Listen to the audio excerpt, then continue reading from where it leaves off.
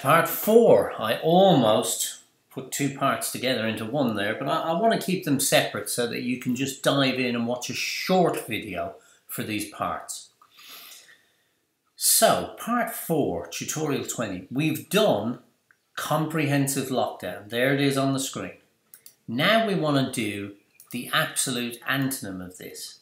And I was alluding to this at the end of part 3 there. How could we do that? Well, let's copy total lockdown to wide open dot show. And if we vi wide open, how could we change this? Well, once again, we're going to flush the tables. And perhaps some of you already know, some of you have guessed, you just change drop to accept.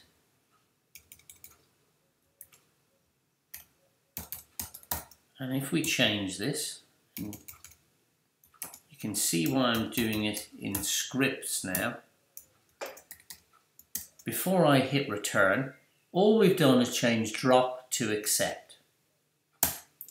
If we now run wide open, remember currently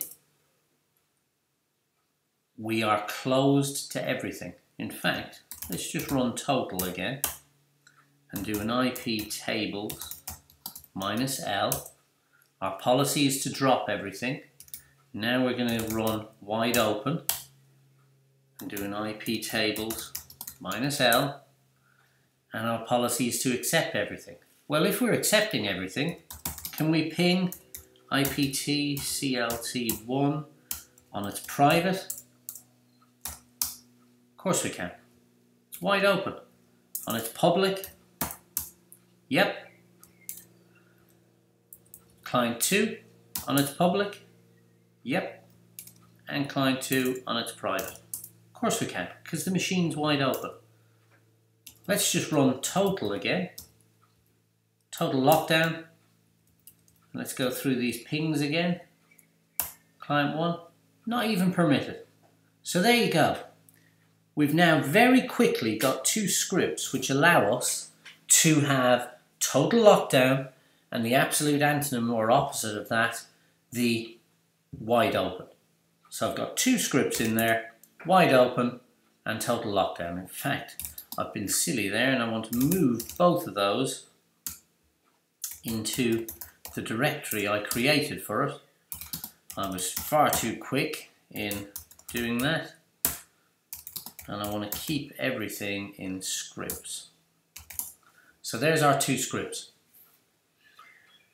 That's the end of part 4. It was that simple. We've created the two ends of the spectrum. We're now going to continue building on total lockdown.